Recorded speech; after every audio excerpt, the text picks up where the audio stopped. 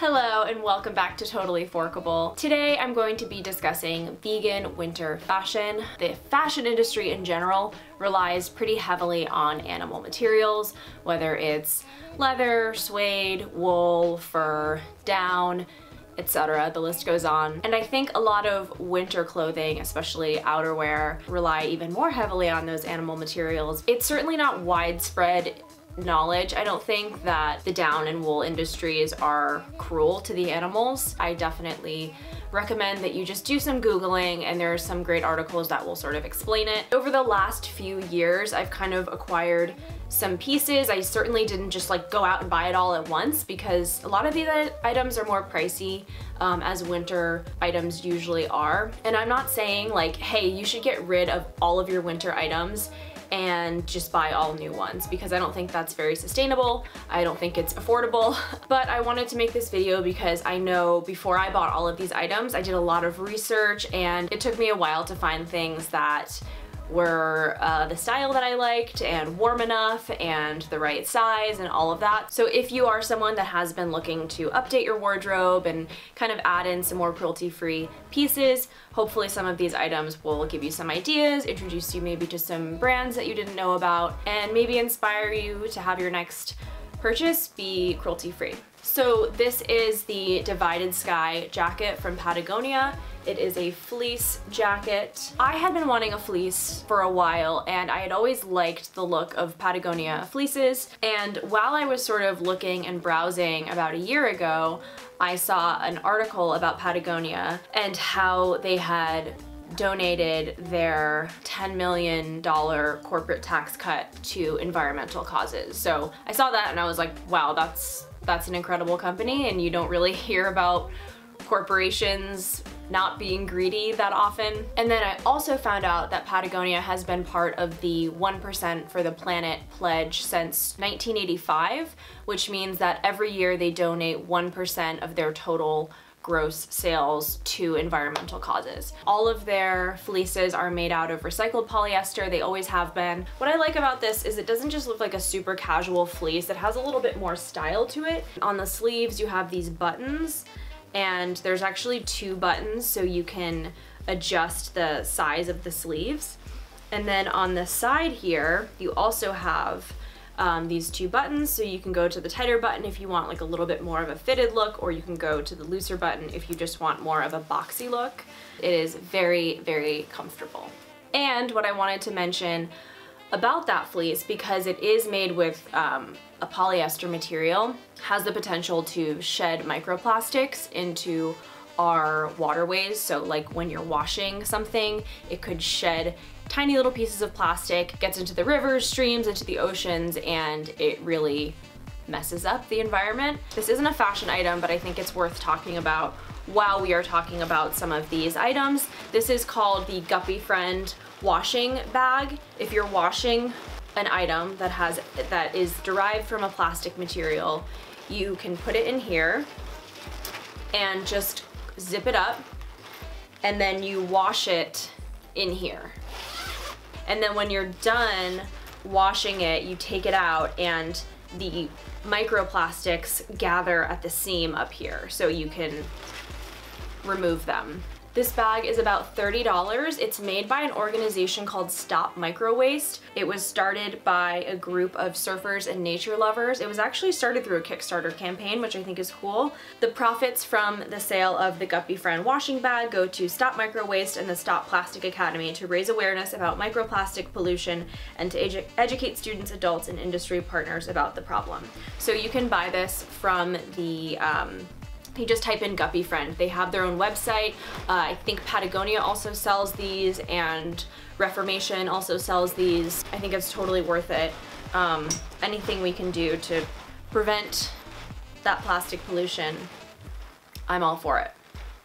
And the next vegan winter item is this Unreal Fur coat. So this is a faux fur coat. I had been wanting a nice faux fur coat for a while, and I had heard about this company, Unreal Fur.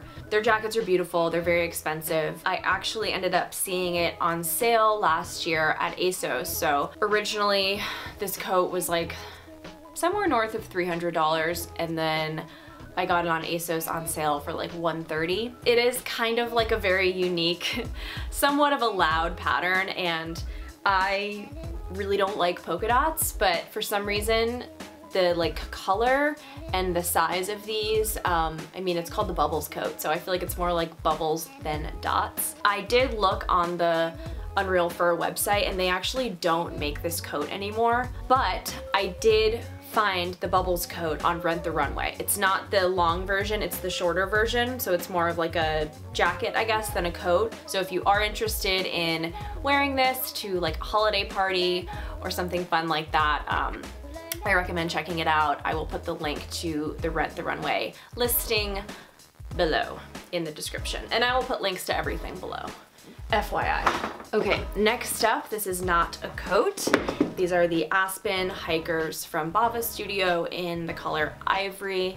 I got these boots a little over a year ago. I had been like seriously eyeing them the winter before.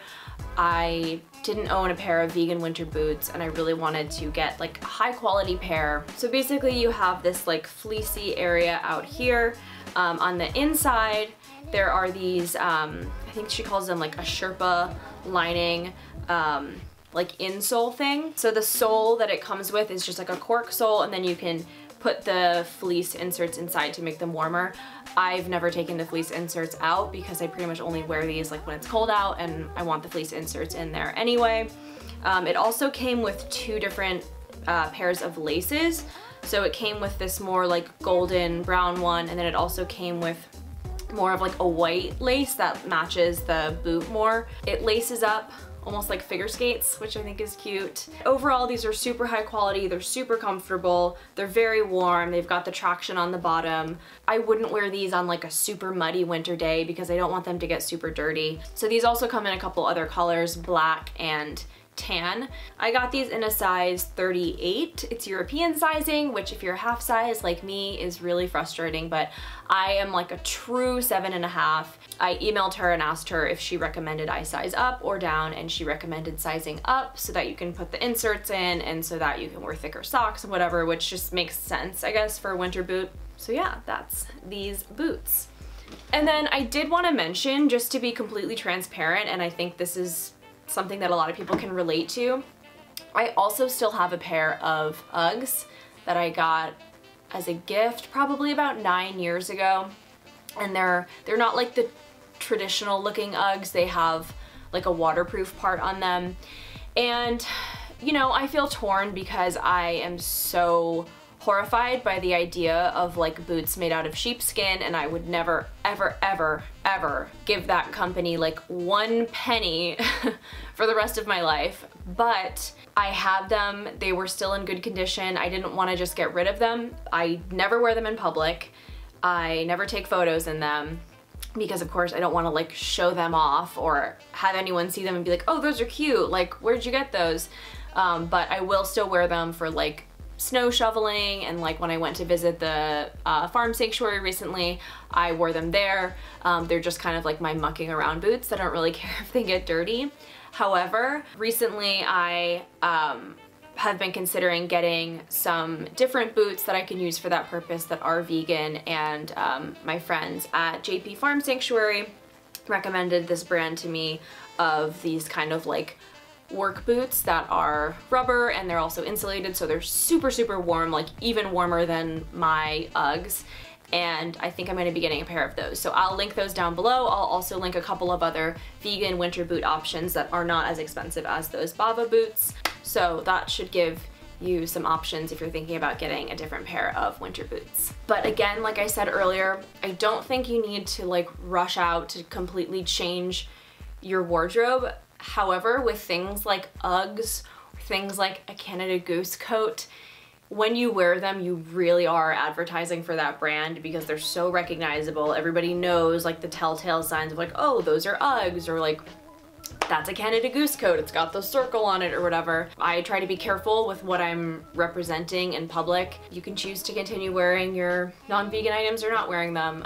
but that's just kind of my mentality with it is, do I want to advertise for a company that pretty much all of what they make is causing animals harm and discomfort and death and pain? and all the horrible things. Okay, next. This is like my heavy duty winter coat. This is my third winter with this coat. It is the Helly Hansen Bloom Waterproof Parka. I just looked at their website and it looks like they've changed the name of it, but I think it's the exact same coat. They are now calling it the Bloom Puffy Parka as opposed to the Bloom Waterproof Parka. It's got these cute elastic at the end sleeves. It's got the faux fur hood. The hood is detachable, and then you can also take off the faux fur trim if you don't like that. Couple things with this coat that I'm not the most crazy about. The sleeves they're a little short and they're a little tight sometimes. Like if I'm reaching forward, like it feels a little tight. That's really not something that like bothers me on a day-to-day basis. It's just something I thought I'd mention. And this might just be the case with all winter coats, but because of where this part hits my face, I feel like this top part, like the collar of the coat, just gets makeup on it all the time. And so it just, I like tried to wash it off a little, but you can still see it. Like, it's just a little annoying. When I put it in the wash, it does come out, so that's fine, but I don't wash it that often. I try not to. A couple little things, but overall I still love it and I would still recommend it. So a couple other brands just off the top of my head that are all vegan outerwear companies. Wuxley Movement, Noise Original, Save the Duck. Those are like the top 3 that I would recommend. So yeah, I will link those ones below for you guys, as well as link to this coat. And lastly, speaking of coats, this is my newest purchase, Matt Nat Evie Coat in camel. So I have known about Matt Nat for a while. Obviously they've been around for a really long time. I've always known them as a vegan bag company. I think this might be the first year that they're doing outerwear. I could be wrong, but I definitely had never heard of them as an outerwear company before. I wanted to get a pea coat, but most pea coats are made out of wool. Saw this coat and I really loved it. Saw on the website that it said it was made out of recycled polyester. I originally got this in a size small, and the small was really big on me. I debated keeping it, but every time I looked at it, I'm like, it just looks huge. I sent it back for an extra small, and the extra small fits a lot better. As you can see, it kind of like fits perfectly, but I can't really layer anything underneath.